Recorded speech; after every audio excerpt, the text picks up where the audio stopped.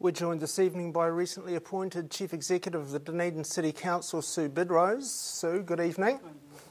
Tell us a wee bit about yourself. You've been with the DCC for a few years now, but you came from out of town, so where did you come from? I came from a council in West Auckland, Waitakere City Council. I was a refugee from the super city, so I didn't want to work particularly for a council that had 8,000 to 10,000 staff. I like working for a small city. I'd studied here actually. I did my doctorate here, or finished my undergraduate work and did my doctorate here in Dunedin, and had always wanted to come back. So very nice opportunity to come home, presented, and here I am.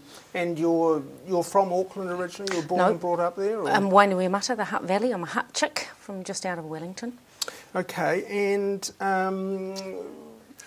just to give a little background into yourself, we waved the other day as you were turning down or going quite safely down Lower Stewart Street in a classic car, and you also have an interest in two-wheelers, so just give us a wee bit of a background of that. What I do in my spare time? Yes, something like that. I do. I ride a motorbike. I've currently got a Triumph Bonneville. It's a modern Triumph Bonneville. I'm not quite as up to the mechanical exploits of owning a Triumph, a classic Triumph as I used to be. But I've had Triumphs, Ducatis, Royal Enfield for a few years, so I quite like old classic motorbikes. Toured around India on a Royal Enfield a few years back, which I enjoyed immensely with my partner. The car, I've got a 1977 Triumph Stag, proudly called by Time magazine one of the 50 worst cars ever built, and I'd like to say mine is, however, no exception. Okay, now let's move to your job. People, I guess, who are watching will read about you in the paper and have a vague idea of what you do. We read about your salary recently. It's more than $300,000, which is a lot compared with most people. What do you do for that? Look, it is a lot, and it's ratepayer money, which has a particular set of obligations on me. I am the final step, I guess, the person who leads an organisation with 650 full-time equivalents of staff. That's actually over 800 people. We collect $120 million a year in rates. We have about a $200 million budget. We have a whole series of council-controlled organisations that are profit-generating businesses that also get looked after through to the Chief Executive. In terms of what is my job, I guess it's making sure that being pretty on top of most of what's going on in the organisation. Is it delivering the kind of city that the councillors have asked us to deliver? Are we getting best bang for our buck?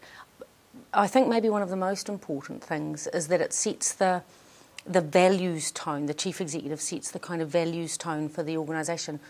As a public sector organisation, what kind of council are we? And there's been a lot of discussion about this in Dunedin City Council in recent years, and I think the resident opinion surveys showing we've turned a bit of a corner in terms of how our ratepayers view us. Paul was a fantastic Chief Executive to work for. I really enjoyed that experience a lot, and I'm pretty strongly committed to continuing to take us down the path of being an excellent public service organisation serving the needs of our ratepayers through our councillors who get to be the interpreters of that for us, if you like. Yeah, I mean, you talk about values. What values do you try and pass on to the staff?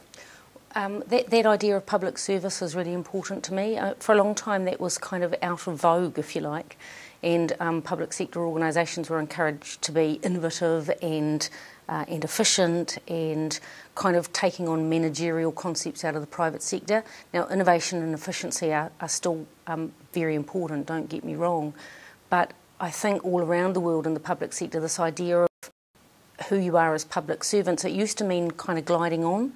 It really doesn't anymore, but it is that sense of we serve the ratepayer. Ratepayers who, by and large in Dunedin, earn a lot less than me, have to pay my salary, whether they want to or not.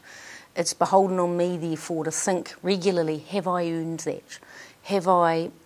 Am I returning good value for what I do? And really encouraging across our organisation to have that attitude to ourselves and how we serve the people who pay our salaries.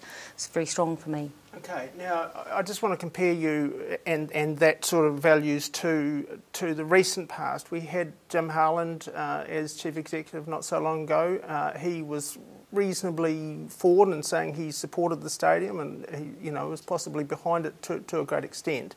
Could you ever imagine yourself in a situation where you would push a project like that? Well, as for that stadium, we've got it, and I certainly support making it, doing whatever we can to make it, to reduce its cost to the ratepayer and to make it a fantastic facility in the city. So in that sense, I support the stadium. I think that in this city, there's an economic development strategy that very clearly sets out the things that we're going to do in order to economically thrive and in order to pick up our share of the New Zealand population growth and economy growth, so that we're not in a situation where all of that's focused on Auckland, and that we economically thrive ourselves. And I think it's unlikely that kind of silver bullet model of economic development, if you like, here's the one big thing that's going to save us, is going to have much currency here in Dunedin. I don't see much appetite for that around the council table.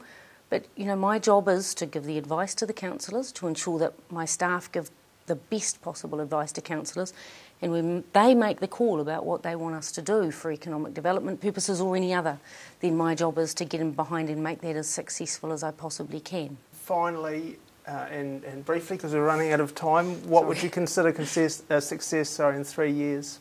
Resident opinion survey, the last one, showed that people are feeling increasingly good that we are their city council. I'd like to see that at an all-time high. I'd like to see ratepayers feeling that they can influence the councillors in terms of the vision for the city, and I'd like them to increasingly feel that we are acting on their behalf. That would be the biggest notion for success for me, I think. Okay, Sue Bidrose, thanks for joining us tonight. Thanks, David.